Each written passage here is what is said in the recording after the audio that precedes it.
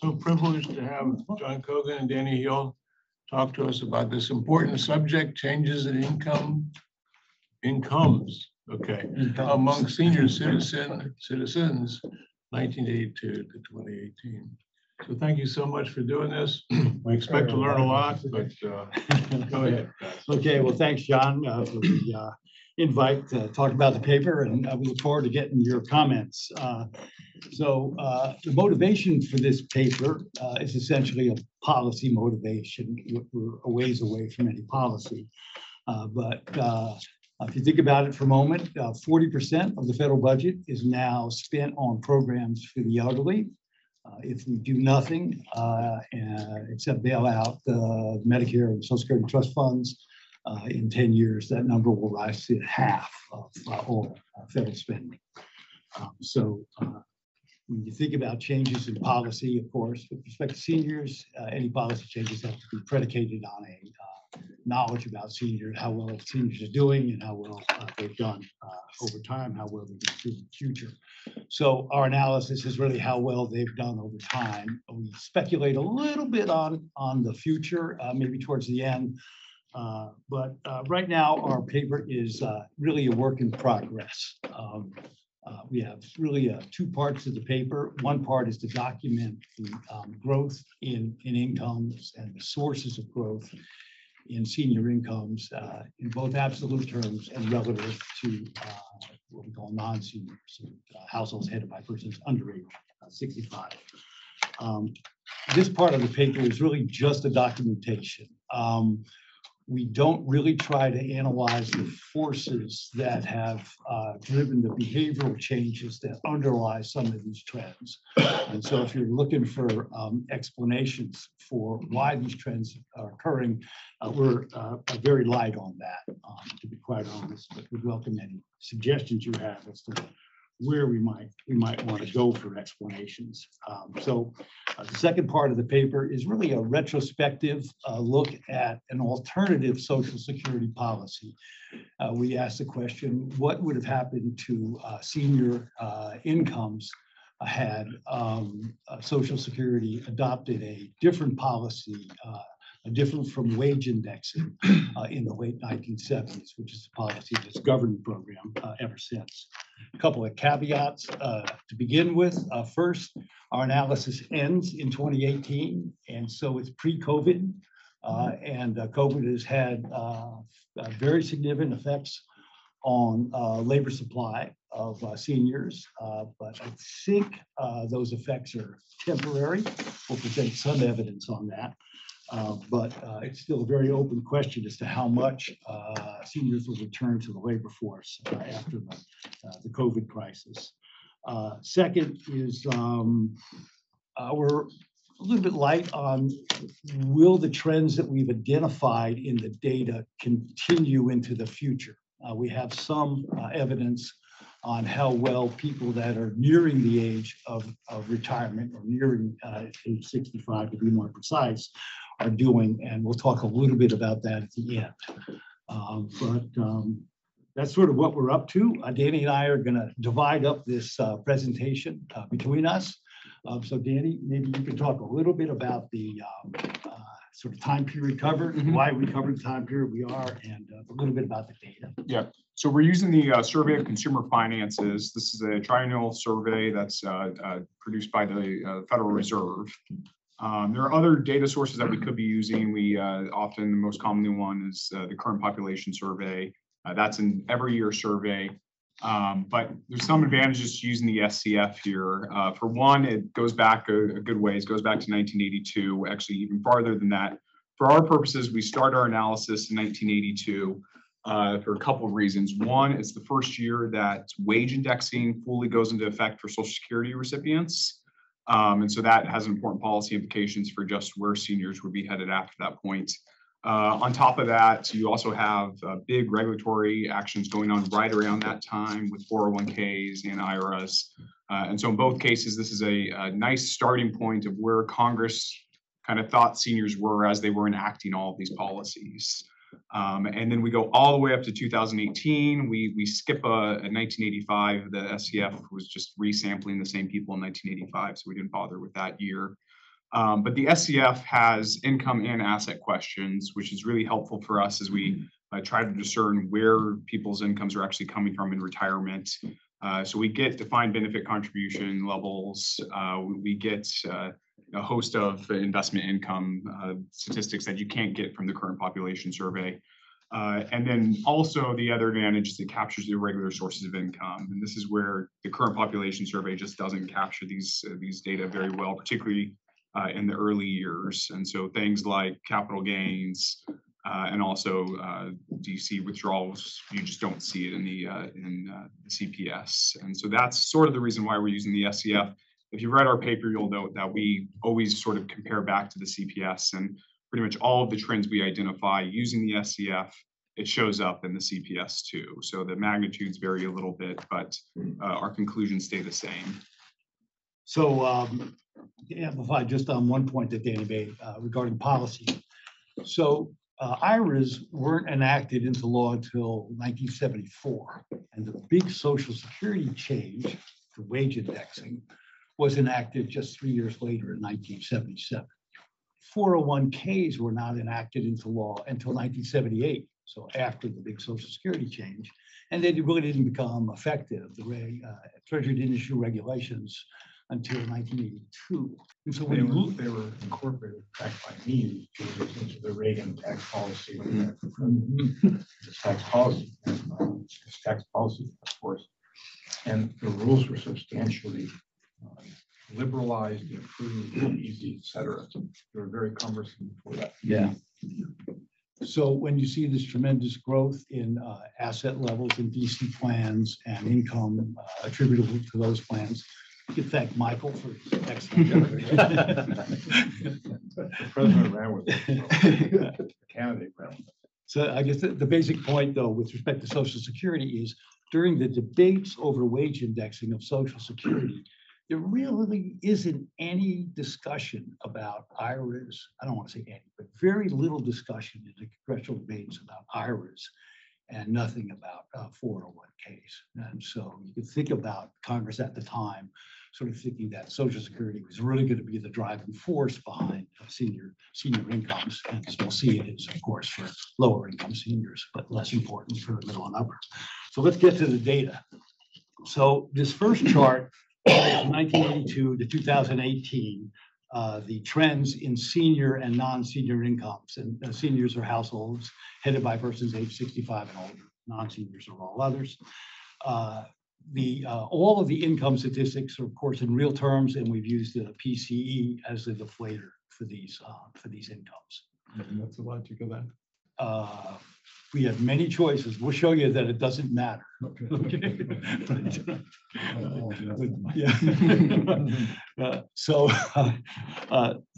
I'll point you to the left panel and the blue line. So that's the growth in senior incomes over time. And you can see that median senior income is relatively flat until we get to the mid 1990s, maybe the late 1990s. And then you see the growth fairly strong after that.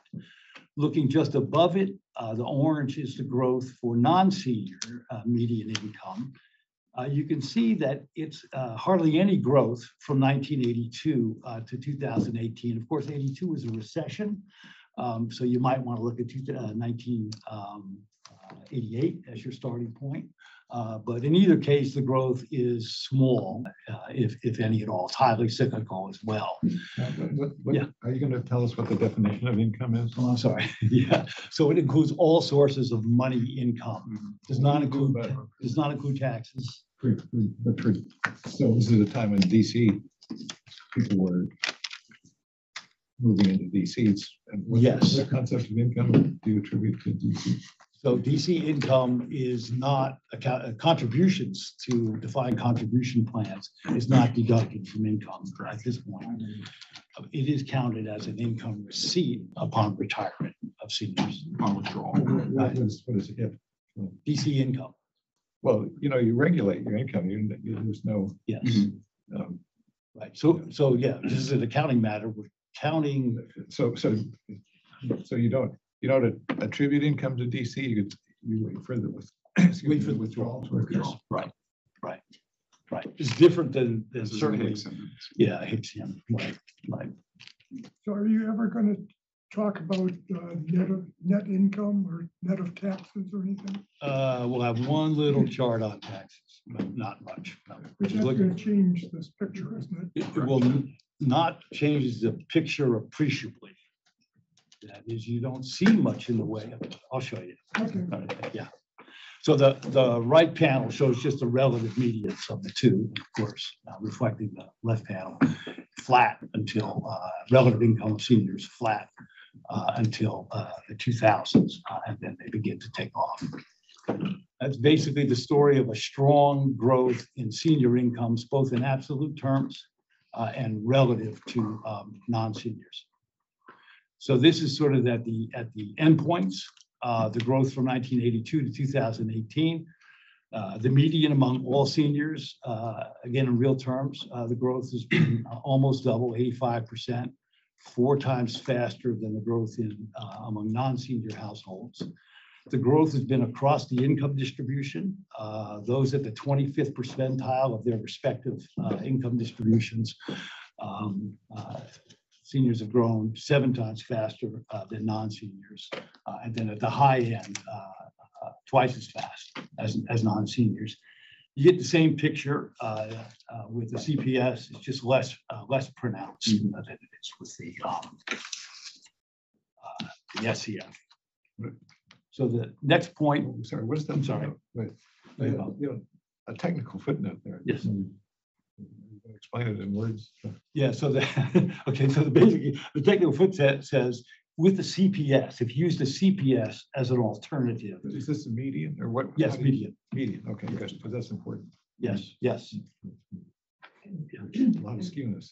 Yeah, you betcha. Without question. Well, I get without question. So if you look at the data here, Bob, you get that point, right? The growth, the relative growth, especially among the non-senior population, you're going to grow 43% growth among at the 75th percentile, only 13% growth at the lowest percentile. So you're absolutely right. Yes, the bars are just the median. Right? Just the median growth. Yeah, at the percentiles. At the percentiles. That's the distributional story. Beg pardon? The footnote tells the distributional story. The footnote explains does the same analysis for the current population survey, just to give a comparison to what we're doing there. But Yeah, well, do you do anything that's by a quantile? Other than- Oh, so a good point. So one of the limitations of the survey of consumer finances is the limited sample size. So we felt like we had enough to do quantile analysis, but we didn't feel like we had enough to do anything more disaggregated than that. Sorry, I didn't. Decile analysis. We just didn't. That would be going. What about 25th and 75th? Well, that's what That's what he's got. Sorry. The 25th and 75th. Oh, okay. I didn't know. Yes, sorry about that. You read the footnote first. The footnote only refers to the CPS. Amy's reading right. Wait a second. Are seniors defined as 65 plus or by age? Yeah, I'm sorry. Yeah. Households headed by persons age 65 and older. So on that, we've talked about it on the panel, but there's a whole bunch of other ways to look at that. You can look at individuals rather than households, and that makes a big difference. Accounting for spatial differences in the cost of living where they are makes a big difference. A whole bunch of things like that, how you treat housing. So I'm going to shut up about that, but just saying everybody should be aware that a whole bunch of choices go into constructing any such data series. Yeah. There are pros and cons and strengths and weaknesses. Yeah. We have looked at just looking at seniors as opposed to households and asking are the trends the same? And the answer is households that have seniors in them, their incomes are growing relative to non-seniors, same magnitudes. And maybe you should explain to people what, if anything, you're doing about the imputed value of Medicare. Nothing. Right, it's all cash income. Yeah. So the imputed value of Medicare. Other benefits. No Yeah. fringe benefits, no, only cash is measured here. So cash including the payout of Social Security, for example. Yes, yeah. Transfers as well. That some seniors receive from other transfer programs, Yes. Yeah. and that's included. Correct, yes, yeah. Yeah, If it's yeah, cash. if it's cash, Yeah. if it's Checking cash. account does Yeah, that. if it's cash. Yeah. Okay, all right, we'll move on. So second point about the growth in incomes in absolute and relative terms among seniors, it's across all demographic groups. We didn't do race here in this chart, but if you look at household type, age, and education, you see very large growth across all of them in absolute terms and relative to non-seniors. Looking down at the education, well, first let me go to the top.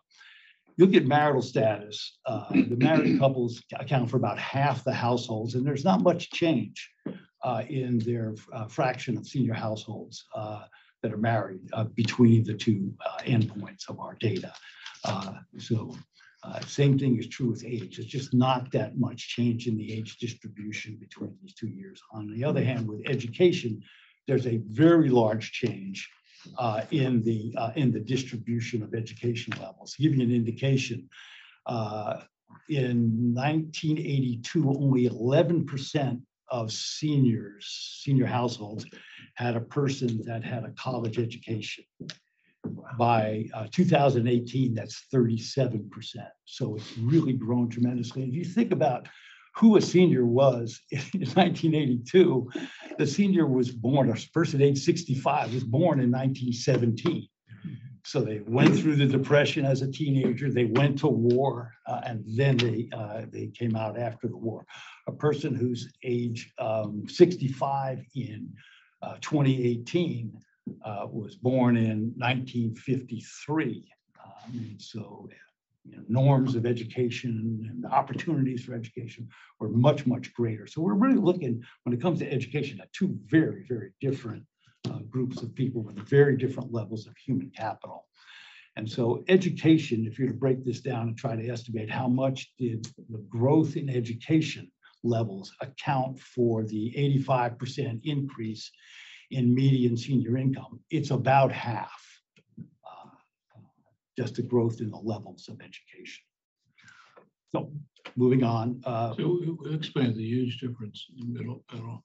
Come again in the middle. Yeah, so what's really surprising is just how strong the growth in incomes were for the oldest seniors, and 146% increase compared to a doubling of the 70 to 74-year-olds. Part of that is a lower base that we're starting from, but it turns out that the absolute dollar increase in median income of the 75 and older group is greater than the absolute dollar increase among 65 to 69-year-olds. That's remarkable. Isn't that remarkable? It really runs counter to. Why is that? It runs counter. The part of it is asset accumulation, which we can talk about soon. We'll talk about that in a moment. Right? Mortality is much lower. Mortality, yes, right. Mortality lower. Right. I'm not sure which way that We goes. could write, we could take a survey of everyone at the table. That's right. They've made it to 75. They made it to They made it to 75. 75. So that's part of what you're saying. Yeah, yeah, exactly. Right. But if you, Big the difference. people that made it to 75 back in 1982, I would submit is a far richer group, a richer part of that population than the people that make it to age 75 in 1982. That's what I would think. So the age should work, mortality should work in the other direction. You could run a regression that pull these apart. When I think we could. that'd be more. Be much more informative. They're saying, Right, I agree. Like I said, it's a work in progress, and I hope we're making progress. We're not done yet. All right, so the next chart just shows you that these basic results that we have about strong senior household income growth in absolute and relative terms are not really impacted by the choice of a deflator. We have three deflators. The first three deflators, they're commonly used deflators either for Social Security or for measuring inflation. The last one, the R CPIE, is for elderly individuals. And so that's like a CPIU, but it uses elderly consumption to form its baskets. And so it's more heavily weighted with healthcare expenditures. And so it reflects the fact that senior citizens have higher healthcare expenditures and that the cost of healthcare has been rising relative to the overall level of prices. As you can see, even accounting for the growth in healthcare costs and the higher consumption on the part of seniors and non-seniors, you still get this really strong relative growth and absolute growth in senior incomes. There's one other, I think I mentioned this to you earlier. The BLS publishes a research series. It's called just a CPIR. And what it does is it goes back, the CPI is never revised, even when subsequent data come in or they change the methods, they never go back. This goes back and says what would have happened if we used today's methods before. So they changed the treatment of housing a lot, adopted some of the recommendations of the CPI Commission. They use some at lower level aggregate, geometric lower level aggregation, stuff like that. It's going up maybe a 0.5 percentage point less now than it did back then. That would make a small difference, but just because some people are persnickety and that's starting to be used a lot, you might want to add that in. This does illustrate the difference between the CPI and the PCE. The PCE grossly underweights housing. And towards housing is a more rapid increase. That explains. I think that factor alone explains the housing trivial difference between PCE and any of them. The PC is also a Fisher index. The PC is also a Fisher index. So the categories are aggregated geometrically in simple terms. It's a Fisher ideal index of PCE. I know what you're talking about, but I don't know the answer to the question. The answer to the question is it goes up a little more slowly because it accounts for some substitution that the PCI, CPI doesn't. I wanted to just make a comment. You mentioned education being 50% of the source. I think you're going to find wealth, is driven by education. So you have this positive correlation between education and wealth creation. And so I read this piece and just looked it up. And the S&P 500 since 1982 to the present, even with the decline, is up over 32x. And if you just do a simple dividend reinvestment adjusted for inflation, it's up 72x. So that is the primary source of your wealth creation and the distribution among classes. So even somebody without that college degree back then, if they could have just put their money in an index and forgotten about it and somehow lived a long time, that becomes the dominant factor. That's very true. And to your point about education, education goes through all of the underlying sources of income growth. It affects propensity to work. It affects your ability, willingness to invest in retirement accounts, invest in non-retirement plan assets. So, in likelihood of being alive. Pardon me? In likelihood of being alive. That's right. And Social Security benefits. So it drives all of these income sources. So very important driver. And it's not clear how much more of a driver they're going to be in the future. That's just one of the things that we're thinking about down the road. See these tremendous growth rates, but then remember how much education levels improved from 82 to the present. It's unlikely stock market will be up 72x. Oh, Michael, you pessimist. Come on, Mike. This time is different.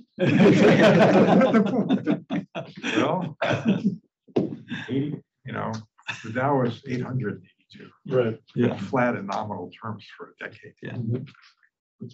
Soaring inflation, yes, so just FYI.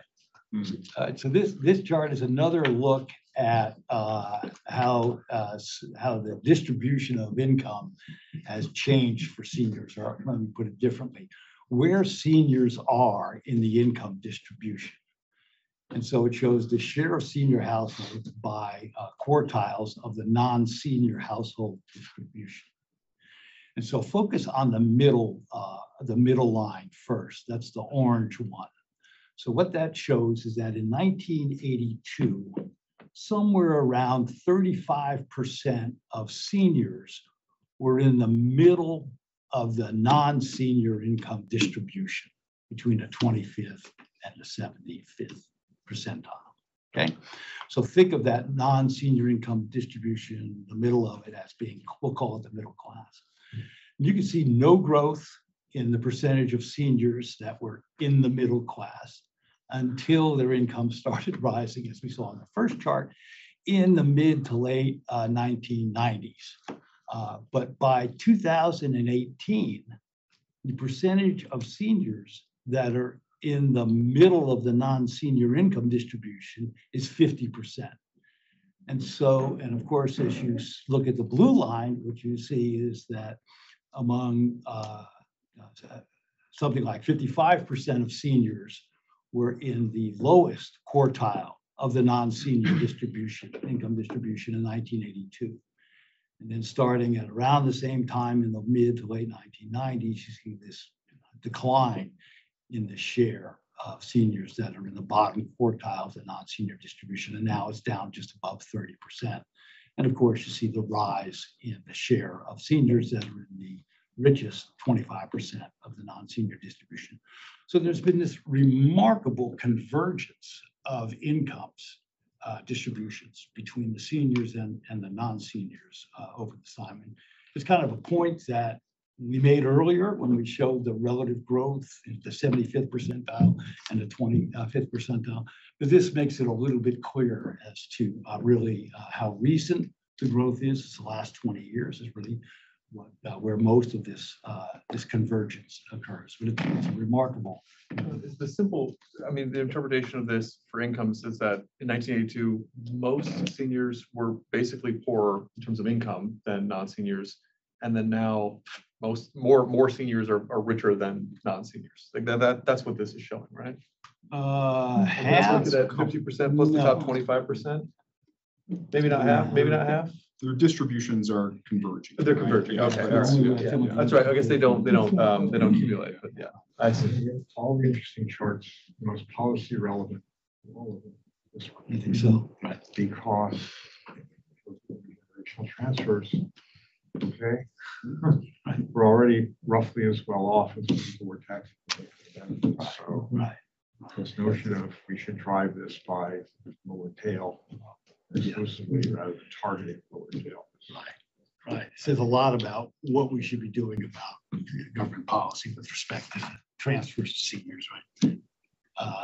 This next chart drives Michael's point and our point home. So it starts with the 2018, the relative median income of seniors to non-seniors at 71% pre-tax. We then used a taxing model to estimate what the median would be post-tax. And so seniors typically pay lower tax rates than non-seniors. So smaller proportion of their income comes from earnings, so they don't pay payroll taxes. Majority of their income is coming from Social Security, from dividends and cap gains, and those are generally taxed less than an ordinary income, which non-seniors heavily rely on. The next adjustment we made was for household size. The typical household of seniors is about a person less than among non-seniors, and so we used a census adjustment for household size. And once you make the adjustments for household size and taxes, the median income of a senior household is equal to the median of a non-senior household. We did the same calculations with the CPS. And the CPS, which doesn't capture all of senior income, as Danny said, once you make these adjustments, I think the senior income is about 86% still high relative to non-seniors, but a little bit lower. There are other adjustments that you can make. Obviously, healthcare is one that you might think of. I think it's the case, Danny, that about 14% of senior incomes are spent on healthcare, and about 8% of non-senior incomes are spent on healthcare. And so the adjustment that you might make if you excluded healthcare and asked how much income was left after excluding healthcare expenses, you'd still end up with senior income around, over 90% relative to non-seniors. And so healthcare makes a difference, but not that much of a difference. Still close to parity. And you can flip the script too, and as you noted, Bob, that DC contributions, we're not counting anywhere in this, and that's obviously going to lower the non-senior incomes too, and so that's obviously a larger share of their income, pension contributions, all of those. So it can go both ways. There's one other thing we discussed earlier, which is the Social Security is paid as an inflation-adjusted annuity. So the question is, should you count that dollar for dollar? People over annuitize, like annuitize, or under annuitize. It's hard. Generally, a view that's hard to buy actuarially fair inflation-adjusted private annuities. You can argue whether that's true or not. So, kind of an interesting phenomenon. How you compare different sources of income that have different Right. Yep. Okay, so let's go quickly through what were the major contributors to this growth in senior income. And so for this calculation, we just use mean income, which over the entire period of the data more than doubled. It was 85% for the median, 112% for the mean. Looking at that top row, you can see earnings doubled, more than doubled. Social Security, and those are inflation-adjusted Social Security benefits to get by with the PCE, is a 66% increase in Social Security benefits and a quadrupling of income from retirement plans. Non-retirement plan investment income increased 67%. And so the drivers are earnings, labor earnings, I should have clarified that, labor earnings and income from retirement plans are the two drivers behind this large growth in median or mean senior income. We've broken the data down into the 1982 to 1987 period, and then the period since 1997, since 1997. And that's the growth period for seniors. And if you look at the growth in each of the earnings, or the contribution to growth in each of the earnings in that middle bank of numbers, you see labor earnings contributing 25%, Social Security 23%, retirement plan income 26%, and investment income 22%. And so the increases are across the board that are driving this most recent last 25 years of 20 years of senior income growth. Labor, I'm sorry. Would would pension income be in the retirement fund? Yeah. So DC and DB. So including DB. Yeah, together. Right. So this is a closer look at what's driving the labor earnings, and it doesn't really do justice to what's going on. But this shows the employment ratio, fraction of seniors that are employed for males and females from 82 through the present. And you can see there's a decline up until the mid-1990s, and then a steady growth for males since then. For females, you see a flat into the early 1990s, and then you see a growth.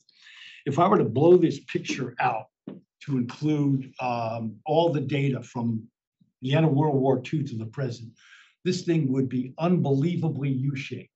That is, employment rates for senior males declined steadily and substantially from the late 1940s all the way through to the mid-1990s with really no interruption of the trend. And all of a sudden, in the mid 1990s, it reverses and starts going up. And that's what you see here is the reversal. But in CPS data, which matches this, but goes back longer in time, it's a tremendous U-shaped pattern. For women, employment rates slightly declined for these older women, slightly declined from the 1970s to the late 1980s, and then starts an upward rise as well. So, so both of these employment ratios have really gone very significant historical changes.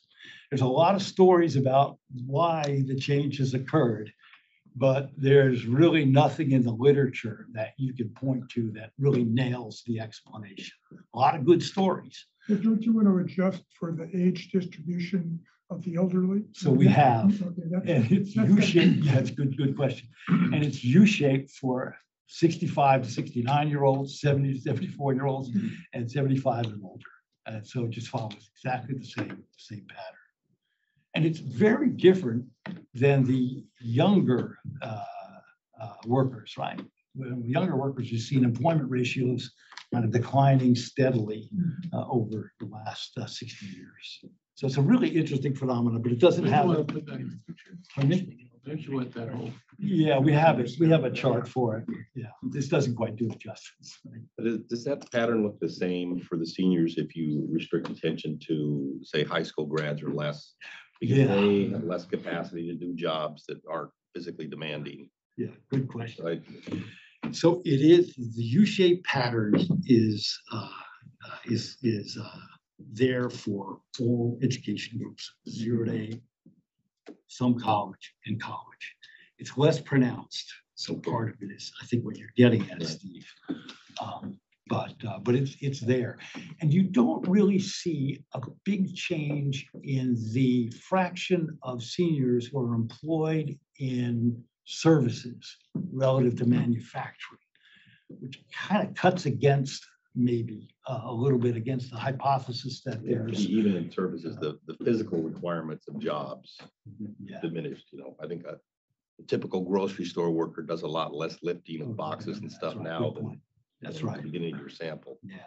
I'm wondering if your U-shape, whether it gets interrupted, if we could fast forward to 2022 data, because you've seen a sharp decline in the labor force participation rate and the employment to population ratios of older men, not women, but older men. It's just falling off a cliff. Watch, we've got that. We thought we anticipated your question, and it's really a good one. I mean, so this shows the employment rates for seniors and non-seniors. I'm sorry, seniors, male and female.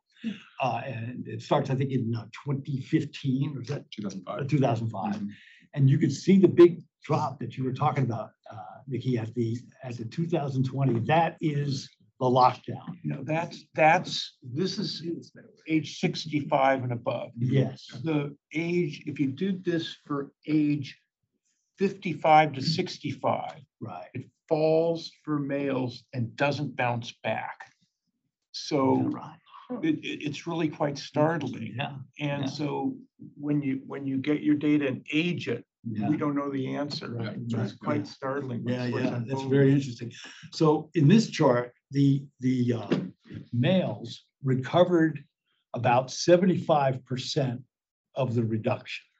I'm sorry, 80% of the reduction, and females about 75% of the reduction due to the lockdowns and the recession.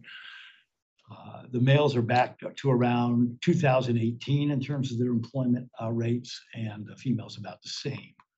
So, you know, who knows what the future holds, but it gets at your point that there's been this sharp, abrupt change in employment ratios, and we're seeing a comeback, but it's not.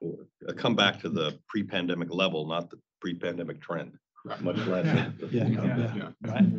Right. Yep.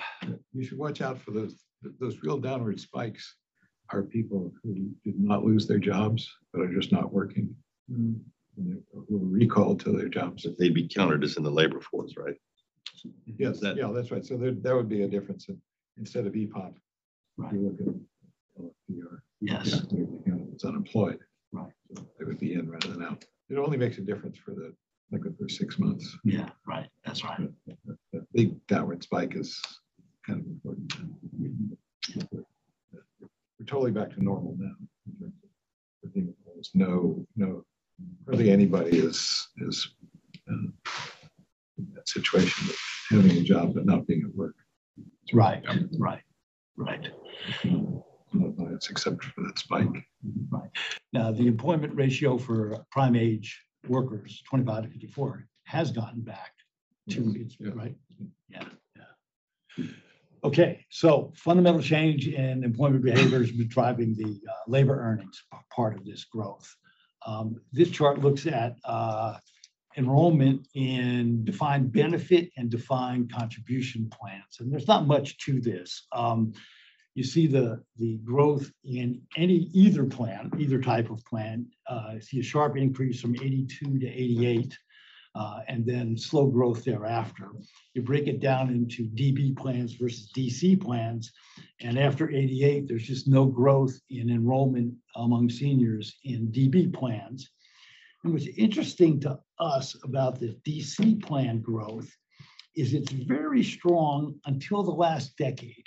And then it's hard to see in this picture, but then it really is flattening out. You don't see that much growth in enrollment among seniors in defined contribution plans.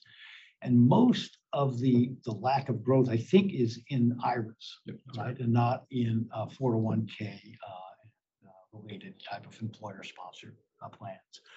I don't know if there's an explanation for that in the literature for the fall off in the growth of DC plan participation. You're measuring DC plan by income received from them? No, we have a separate. What's nice about SCF, that's a separate question. Do you have a plan, and what are the assets in the plan that you have?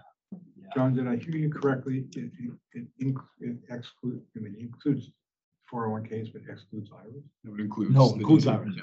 Includes both? Right, Or both. Okay, I Yes. misheard Yeah, you. yeah. It's all DC plans. Right. Right. But you actually do see a decline. If you just pull out IRAs, you'll see a slight decline in participation in IRAs over the last 10 years. Right.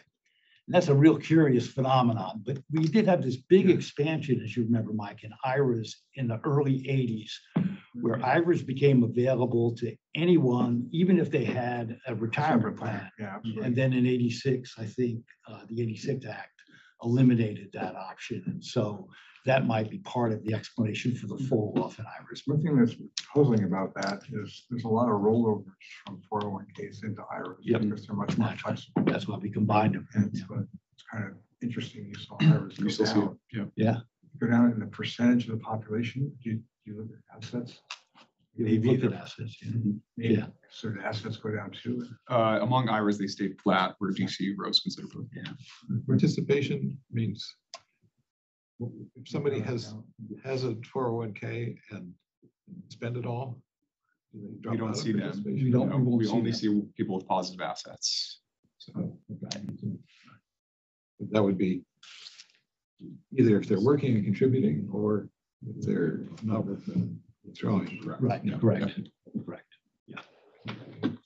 Okay, this looks at income from retirement plans and breaks it down into defined benefit and defined contribution income.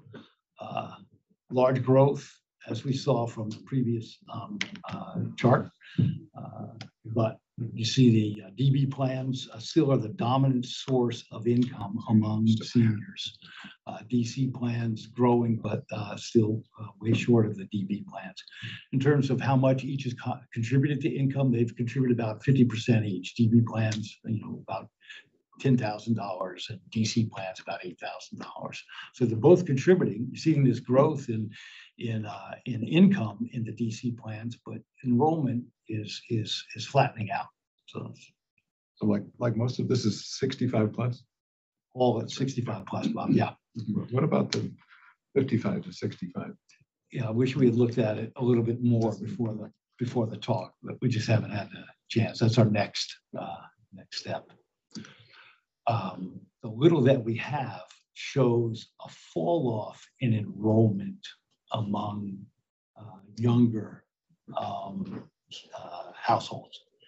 So at the same point in their life cycle, there's a lower participation rate or lower enrollment rate of younger households in DC plans.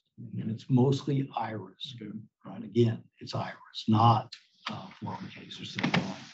When you give the income, that sort of understates the value, right? Because you have increased employment where people aren't actually taking income from their plans, so that it's a smaller proportion of the people. Yeah.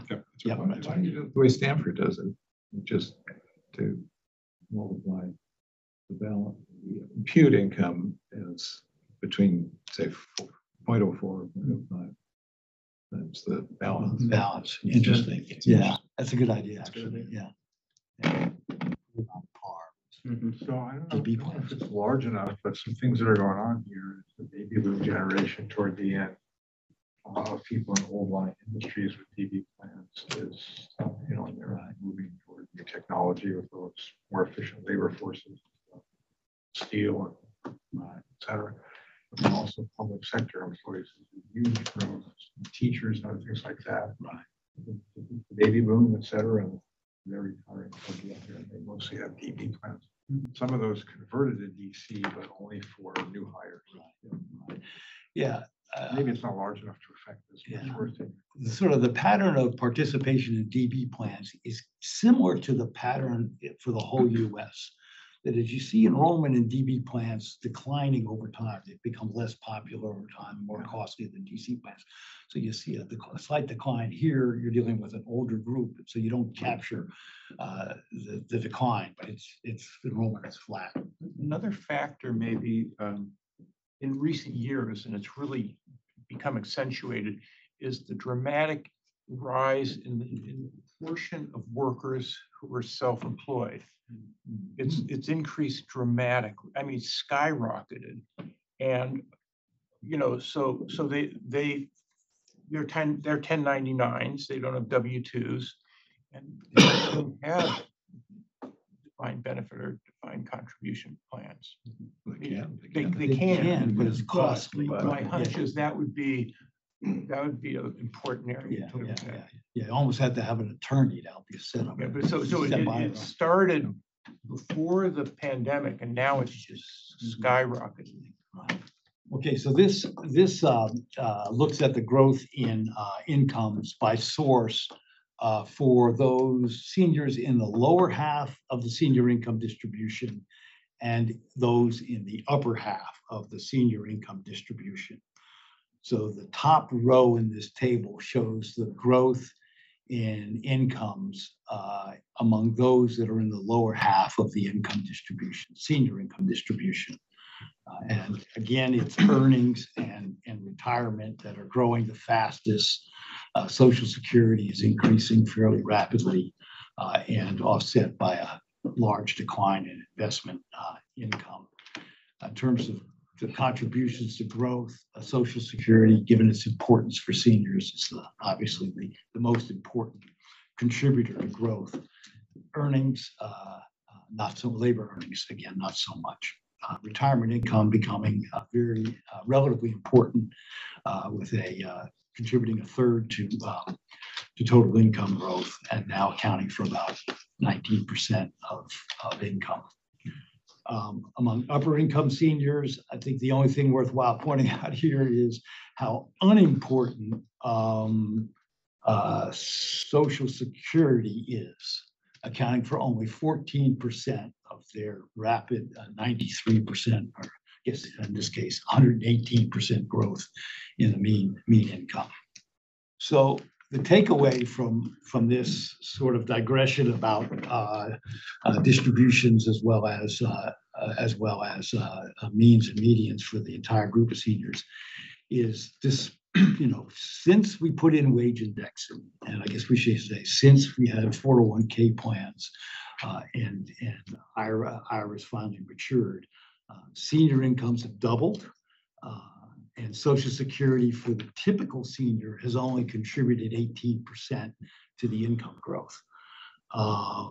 Incomes have now reached among seniors, incomes have reached near parity to non-seniors. And they're somewhat less dependent on Social Security for their income. So from our standpoint, implication for policy is there's an opportunity here to restrain further the growth in Social Security benefits. They're relatively unimportant for seniors, relatively unimportant for middle-income seniors, very important for low-income seniors, which gets now to the second part of our findings, which is if you can do anything with Social Security, it would be to increase the degree of progressivity in Social Security benefits. As you saw from the previous charts, the benefit growth among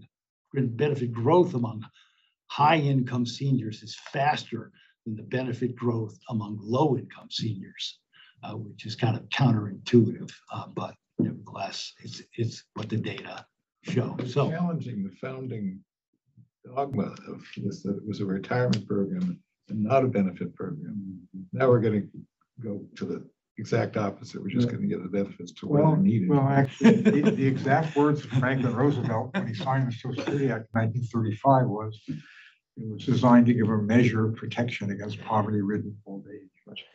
Bob, I don't know if you're collecting, but if you're obviously the earnings max, you're getting double the poverty line in your Social Security benefits right now, ignoring all the income. So strayed a lot from that original mission, to be sure. And I think my own view, any policy reform that actually slows the long-run growth, adjusting indexing the price index, it's going to have to raise the benefits at the bottom as part of it. Although they're doing quite well relative to the poorest 25% of the non-senior income distribution. I couldn't agree more. I'm just saying politically. But also, there are all these papers by Bruce Meyer documenting that Social Security is like 20 times more important to reducing poverty than all the other transfer payment programs. Yeah, so increasing the progressivity doesn't mean, in Social Security, doesn't mean means testing it, right? You can reduce the progressivity of the formula, which is related to your lifetime wages, but it doesn't mean sort of the standard means testing. So what are you maximizing here? I mean, you have policy prescriptions. What are you maximizing? Maybe trying to minimize debt growth would probably be the right way to think about it. Something else. Go ahead. Yeah, I mean, 2035 trust funds insolvent at that point. So Congress is going to have to do something at that point. They might very well just say, let's steal from general fund revenue. But there's a policy that's going to have to be done. And at that point, it's every dollar paid in has been paid out. And so then you kind of lose the retirement. This is a retirement plan nexus anyways. The trust fund is kind of elusive. Absolutely. But I would say, but Rick, I would say elusive, much criticized, rightly, but powerfully important now. It is the only institutional mechanism for restraining Social Security benefits. If you look at Social Security's history, it's only run into solvency problems twice. Once in the late 1950s, and of course, once in the mid-1970s. And it was only in those two instances that Congress took a serious look at the benefit schedule. In fact, in 1977, when they introduced this wage indexing, they reduced benefits for seniors, including those that were just right up to the retirement age, by about 6 to 7%. And they put in a formula that grew more slowly than the previous formula. So to me, although the trust fund is kind of a phony device, for Congress, it's a real thing, and it is the only mechanism. Same thing for Medicare trust fund? Part A, yeah, absolutely. That's actually insolvent in 4 years, but It's easy. Does that really offer much restraint? I understand that there's a trust fund that's going to go insolvent quickly. So Medicare has Part A has only suffered from a threat of insolvency once in its history. And so, I don't have much data there. And there they raise taxes and they cut down on reimbursement rates for providers. So that was in an era of responsible government. We know exactly what's going to happen. geez, Bob, I got every year. They'll do it by executive order, you know? This is terrible. Mike Boskin thinks there's going to be no growth in equities, and I didn't say no. It's and not Bob thinks the era of responsibility has ended. Two comments. The first is, use the word means testing. The tax of Social Security makes it a means tested program. Absolutely. Right. You know, in term after tax terms, because you have a tax system and the way it's evolved from when it was first put in place in 1983. The other, and so they've affected the progressivity and through this implicit means testing. The other comment is back in 1975, 76, 77, when they were debating whether you index it for wages or the CPI, the whole debate was seniors should benefit from the real wage gains and productivity gains of the existing workers. And that was the argument for it. So I'll rephrase the argument. They wanted to ensure that living standards of seniors rose along with the living standards of workers. What have we seen since? Well, the living income of seniors has grown 4 times faster than the incomes of non-seniors. So we kind of overdid it, if you will, or they looked at Social Security and as a alone and didn't account for, and they couldn't account for the changes in labor market participation and the impact of We neglected all the other good things that were happening. That's right. Or that they did, right? They created the 401ks, they created the IRAs, and so they, I think that's right. But can we just show you one? We have this. Analysis of what would have happened to senior incomes and to the Social Security finances had we adopted a price indexed benefit rather than a wage indexed benefit back in 1977. And so again, you know, the point here with wage indexing was to keep their standard of livings up at a certain level. And so we're just going to do the same thing and see what happens when we do price indexing instead. We actually follow, there's a number of, the debates in the 1970s had a lot of different approaches to how to price index. We didn't use any of theirs. Instead, we went to the 2001 Social Security Commission, which pretty much proposed a method for switching from wage indexing to price indexing beginning in 2001. And so we follow that approach, but we go back to 1982, the first year that wage indexing is fully in effect. And ask what happens to everyone's Social Security benefits if we switch from one to the other. That's not the right reform. Yeah, The right reform would be to use the SCF to figure out what the benefit rate ought to be and stabilize the position.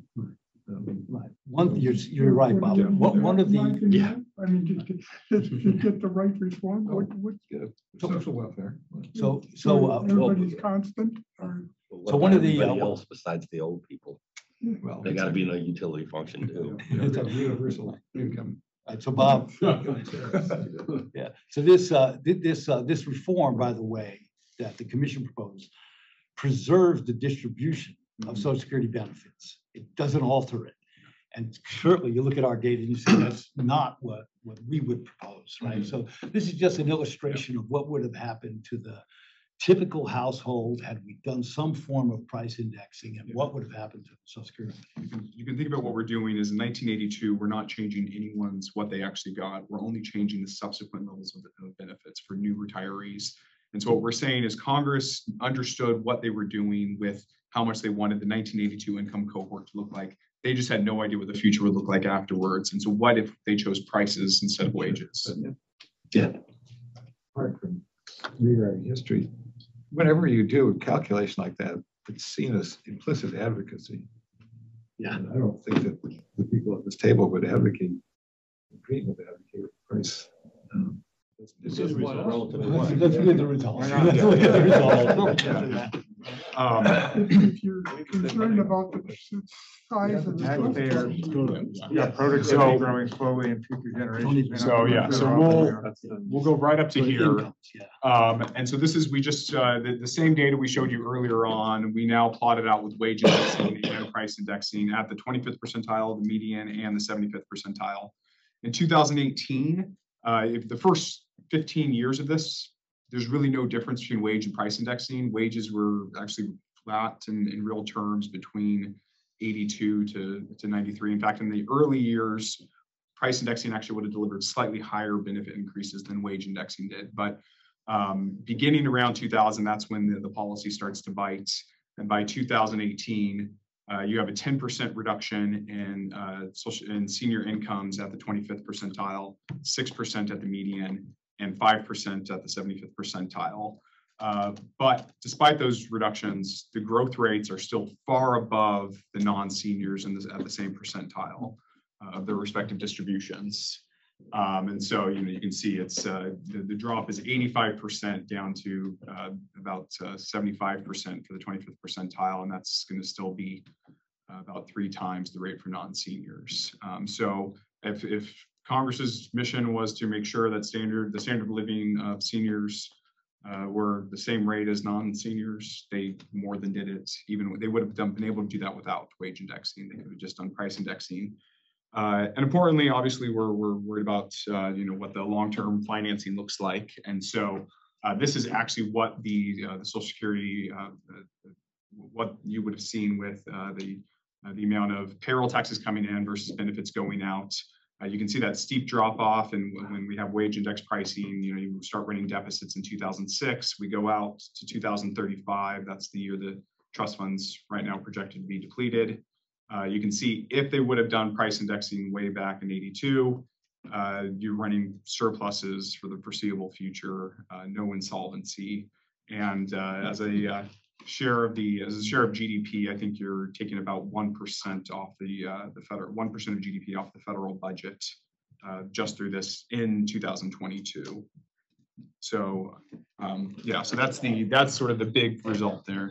And again, you're still achieving the objectives of the 70s Congresses. And if you laid out all your facts, I want to make a broad overview comment on the presentation and go right ahead. Okay, so the structure of the presentation is to show us that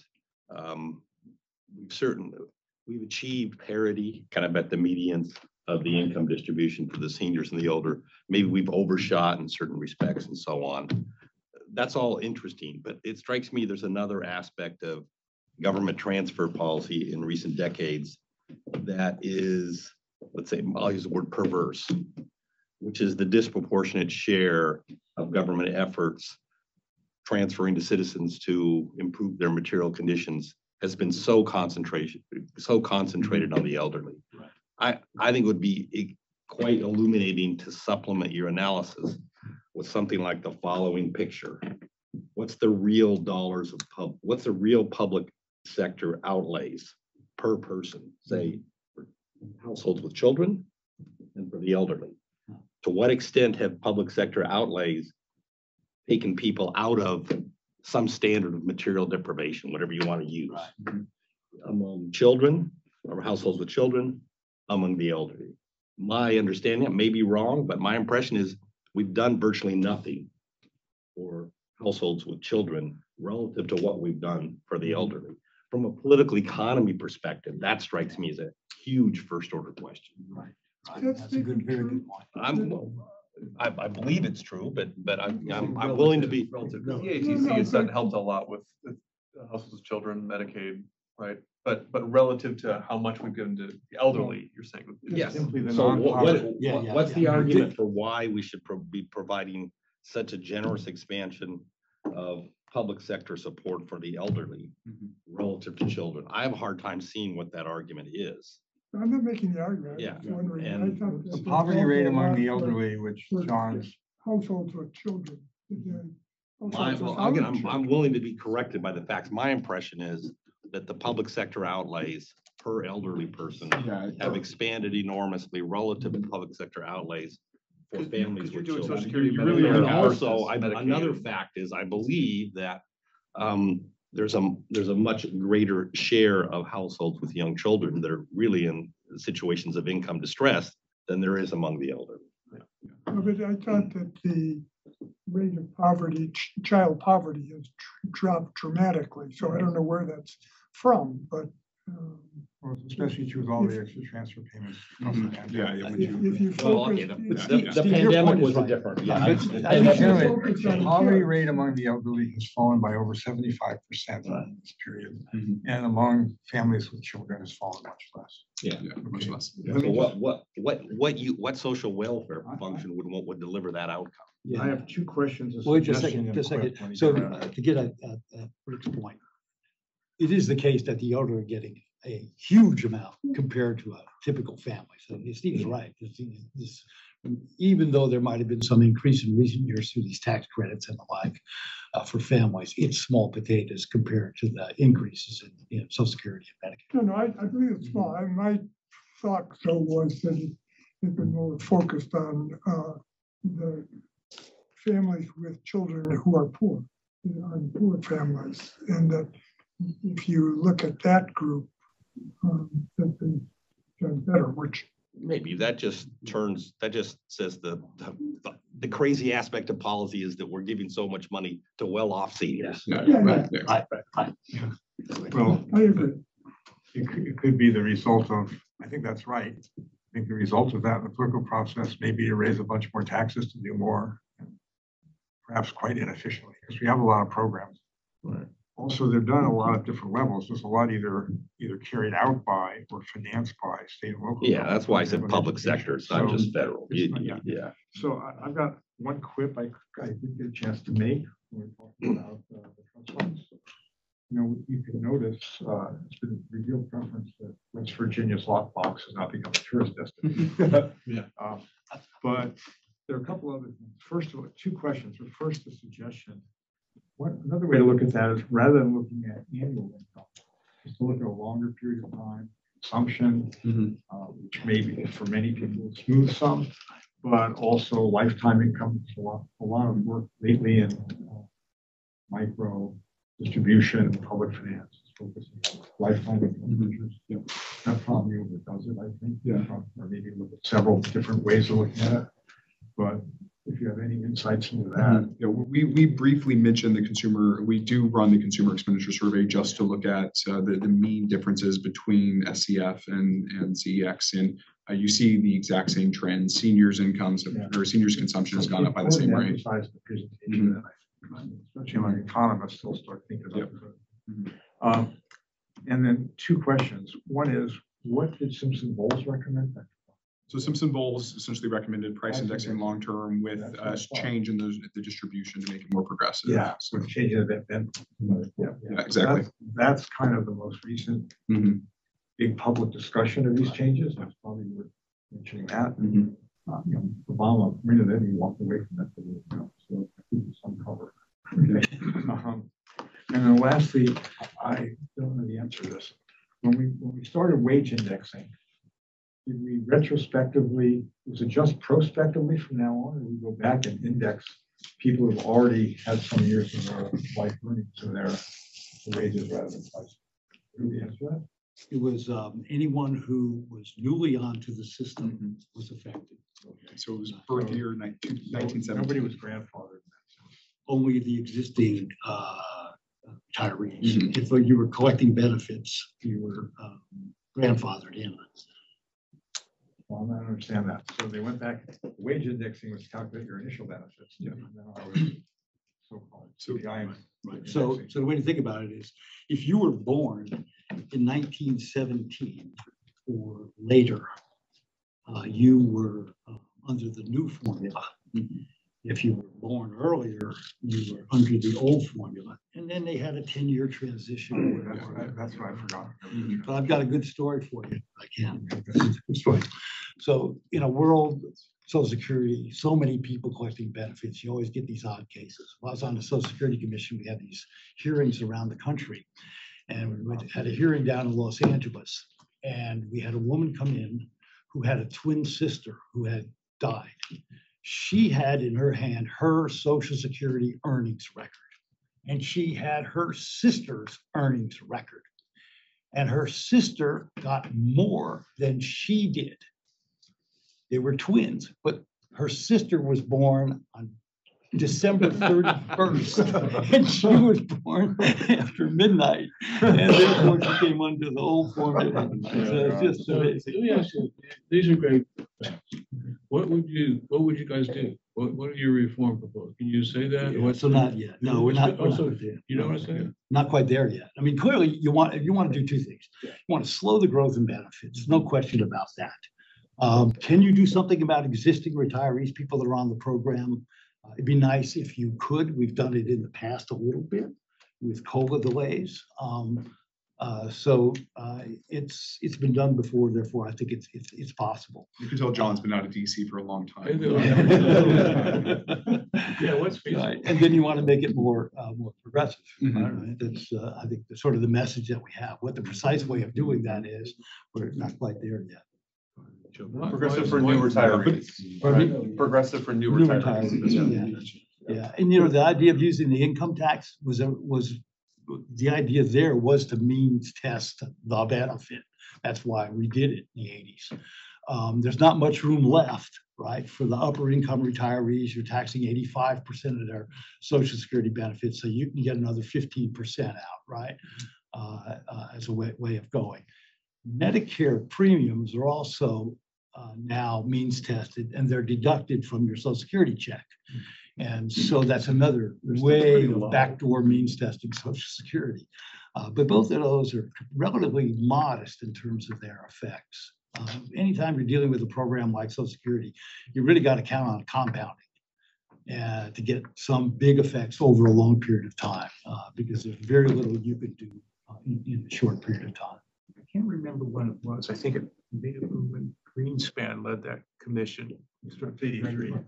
They talked about changing the benefit structure for people who are over 50. So you pass the law now, it doesn't affect benefits for 15 years. So they didn't actually, they might have talked about it, but it didn't appear anywhere in their recommendations. But I'll tell you this, the Carter recommendation and enactment of the 77 law was the big standard. So what that law did was to say that only new retirees are affected. Those that are on the rolls now are not affected, right? But then for the new retirees, for anybody who was under age, I guess, 60, benefits were reduced by 8 to 10% of initial benefits, right? From their promised level. 62, I think. 60, no, 60, right? So they gave people 5 years. People were 5 years away from normal retirement age, 2 years away from early retirement age, and they reduced the promised benefits to those individuals by something like 8%. It's They were running out of money though. I mean, it was immediate. Right. They could do that because they had to. Right, exactly. So now, we're kind of in a world where people are talking about, well, you can't touch the benefits of anybody who's 55 and older. But you got to give them more time to prepare for their retirement. Well, the idea of giving them time to prepare for their retirement is a good idea. But do they need 10 years? They didn't need it in the 1970s. Yeah. Although to Vicky's point, they did raise the retirement age with the 83 commissions, but starting in what, 20 years after that? 20 years later, later, two yeah. tranches of 1/6 of a percentage point every 2 months. Right, right.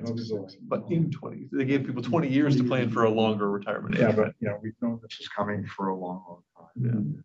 Yeah. Down the road. Again, I read a book in '86 called "Too Many Promises: The Uncertain Future of Social Security." It was too soon after the report. Nobody wanted to believe it. If I would have waited 20 years, I might have been thought it was prescient. Yeah. So in any event, we've known this for a long time. We haven't been very good at it. Yeah. Can I make one thought? We don't want to leave On it. your previous slide, no, the next one. Okay. So you include OASI and DI. Yeah. And the DI beneficiaries have increased 5 million since 2019. And so maybe a thought is, and you know, once you get put on DI, you're on it for life. Right. There's no incentive for either You get party. Medicare. What? You get After 2 years, Medicare. yeah. And that's my point. You get Medicare, but Mike, don't you also after a while get food stamps? And if you're on DI. No, only for income. You have to have low income. Okay. So you can be on DI and get Social Security disability, but it can be very low depending on your contribution. So my policy oriented suggestion is maybe you want to separate out the OASI and DI and address the policy recommendations of each separately because they're very different. Very good point. Yeah, they are very, very different. Yeah. Just another See your key last fact. chart. The first time I ever testified before Congress was a Senate Budget Committee hearing on Social Security.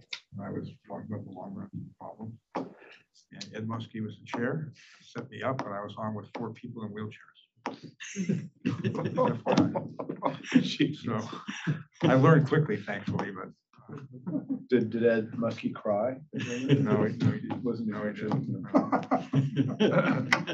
So we'll end with this one here. Saved it. So these are preliminary here. And question, of course, if we're talking about future Social Security reform is, will these trends continue in senior incomes? And so we can't reach any definitive conclusions. We only have data up to 2018. A lot has happened since then. But we do have asset data for these different groups. And so what this chart is doing is pulling out 5 separate age cohorts. We have green lines, really old folks, and the blue line are the youngest cohort in 2018. These are people that are still 6 years away from retirement in 2018. And we, up there. what was that? Pop the other lines So up we there. trace the assets over time here up till age 65. So the first green one. the first green one here is 77 to 82-year-olds, what their assets were in 59 to 64 mean assets. So this is in 2018. They were doing less well than the cohort right below them, the 71 to 76-year-olds. Their assets are higher. You're going to begin to see the effects of the Great Recession here as you look through the trend as we go back. This is the youngest cohort that we've included in our senior sample here. And so they actually began retirement with lower assets than the slightly older group. Again, if you just look at if you follow back on the chart there, you'll be able to see where the Great Recession was and see that kind of explains it. And then younger group here, they're actually doing better than any of the other groups we have. And so that's a good sign that perhaps these trends are going to be continuing. Again, a lot has happened since 2018. S&P is still up. I think real terms, 60% since 2018. So decent chance that's still going up. And then the youngest group here, hard to see. They're sort of tracking with the prior cohorts, but of course we only have data up till age 58 for them. So no, real big surprises here. We're seeing this growth, and we're seeing that assets are certainly not falling off. This wasn't a one-time blip driven by .com or anything like that. We're seeing this continue. What we were worried about was with the fall off in enrollment among younger people in DC plans. We were worried that we'd see a fall off in asset levels and at when those are nearing retirement. This doesn't include housing. This is excluding home equity, but includes all other assets. Financial. So, yeah, financial assets. Yeah. But it looks like the asset levels of individuals approaching retirement now are certainly not appreciably lower than the current retirees who are at the same point in their life cycle. And then we do also look at just incomes. This is again a little bit early, but we're going all the way out to 76 at this point. Same color, same cohorts, and we're seeing every generation at the same age has roughly higher incomes than the prior age cohort at the same age. So again, suggesting that perhaps these trends will continue. Well, isn't that key? That's the point I was going to raise. The intergenerational equity issues. If you believe that productivity growth is going to be much slower over the next several decades. You know, we have the division of the profession between the Bob Gordons of the world and the optimists over AI. Regrowth and regrowth is slower than the long run. It makes a very big difference to one's view about the propriety of energy efficient transfer, and also whether we're getting around large debt, public debt, and or what we're doing in capital income taxation, because those also transfer. At least in part, we still don't know that. Thank you, guys. Okay. Yeah, Thank you. Yeah. Okay.